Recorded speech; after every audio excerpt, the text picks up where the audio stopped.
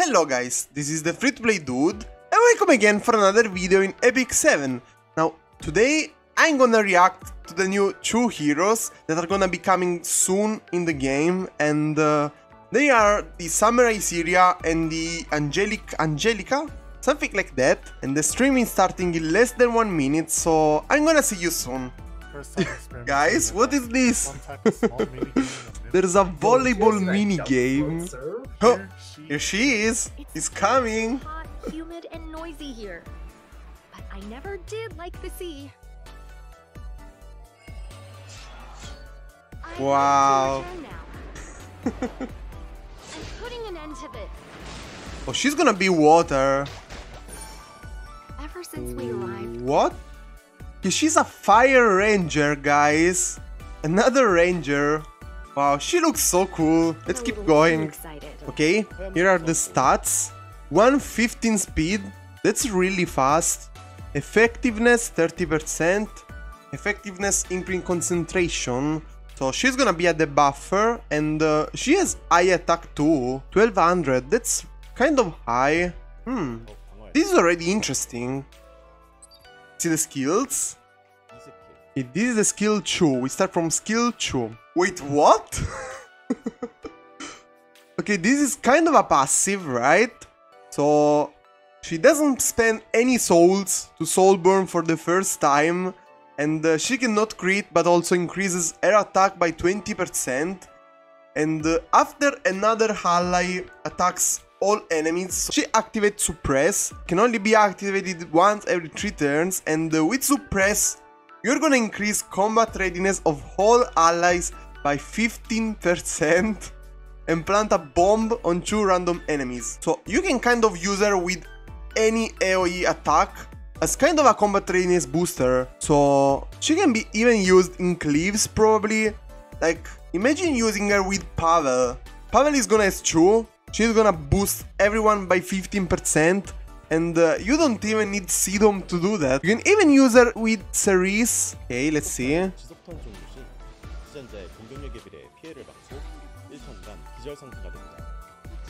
Wow.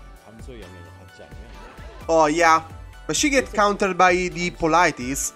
It's a non-attack skill, so it's not a passive. You just activate the skill.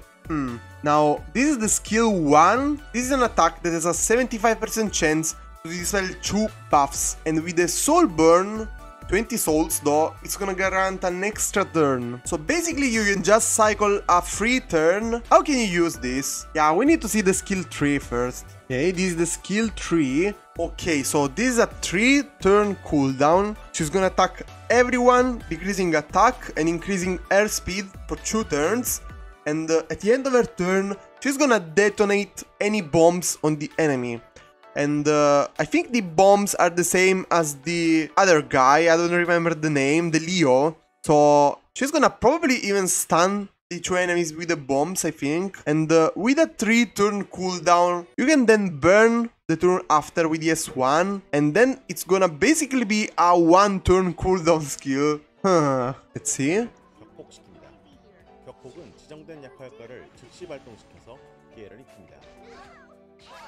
What? Yeah, you are gonna stun, but look at the damage. 22k, 10k on a maid. This is a Cleave monster, guys. Wow. Basically, you probably build her on effectiveness and speed. You pair her with a super fast hero like Cerise, probably is the best one, or even Pavel. But with Cerise, you can strip the immunity, and then she can plant bombs, push the whole team, push herself too, and then she can proc the bombs, stun everyone, and do this quantity of damage. Wow, guys. Oh, she looks insane already. Oh, and the artifact. Oh, okay. This makes sense with the skill 1 burn.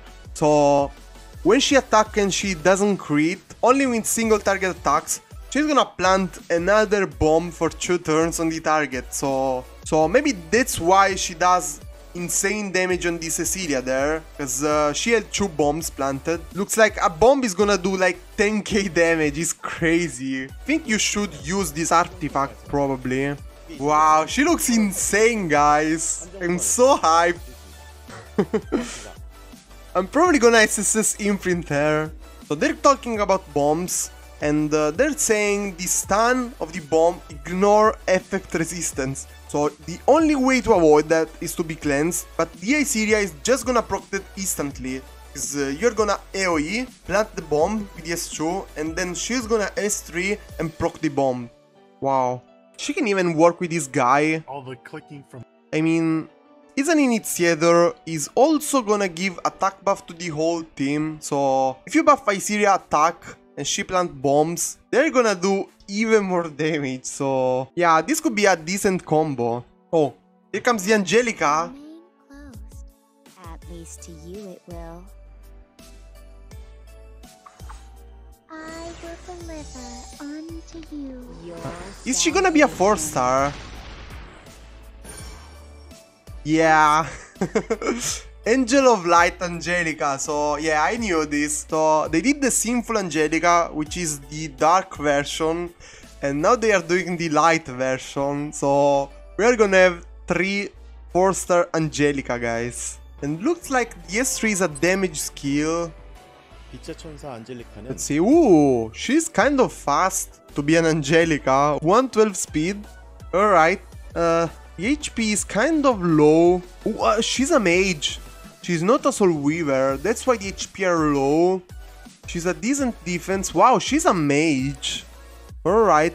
Decent effectiveness, decent effect resistance, effectiveness, concentration. Yeah, let's keep going. Here comes the skills. So, this is the skill 2. A counter Cleave, please no. Okay, so she's immune to stun. And if you attack an ally, she's gonna get 8% combat readiness for each ally attacked. So, if you do an AoE, she's gonna get 24% combat readiness. And she's gonna cut with that speed. And after you attack also all allies, she has a 75% chance that is gonna be 100% chance to activate Guardian Angel, and she's gonna dispel 1 buff from all allies and grant skill nullifier. I think the skill nullifier is only for her. I hope so. 전체 공격 피 격시 최대 100% 확률로 수호천사를 사용합니다. 수호천사는 3턴에 한 번만 발생하는데요. 아군 전체 약할거를 한 개. Wait, what? She grants skill nullifier to everyone. These things kill Cleaves, guys. There's no way you can cleave something like this. And there are already so many counters to cleave. Why? Why would you do this? So, try to imagine you need to initiate the fight, right? So, you need to have an initiator, and you can choose something between Ceres, Bazaar, Operator Secret, Faithless Lydica, and they are all area damage dealers. And she's gonna cleanse the debuff you put, so the Bazaar cannot stop this. And she's gonna give skill nullifier, so your damage dealer is gonna do nothing. How is this fair? Cleaves are officially dead, guys. And I'm a cleaver, so I'm fucked now. Why? Let's keep going, guys. This is so painful to watch. Let's see the skill tree too. So, oh man.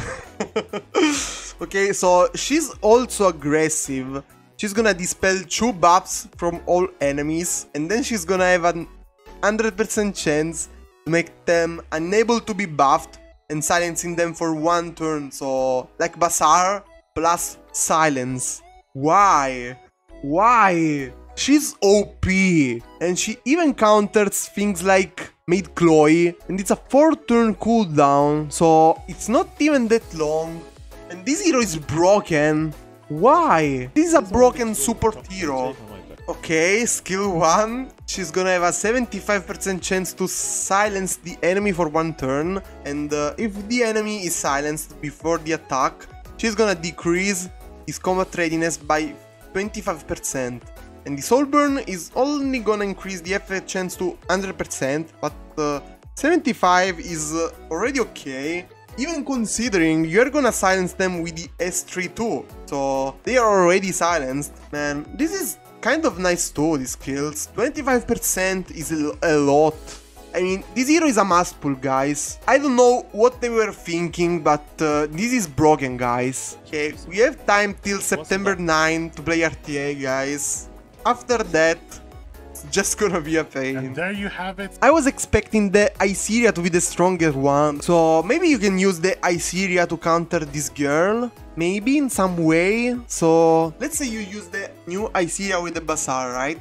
So you push them back and she's gonna cleanse the unbuffable, but then the Iseria is gonna plant the bombs. So you can even burn with S1, plant another bomb, and then you can just S3 and explode them. And you don't even care about the skill nullifier, because the bombs are gonna do the damage. So maybe that's a way to counter her, but you need a true hero combo to counter this girl. And it's not even that hard of a counter. And I think that's it for the patch. Yeah. I hate this game.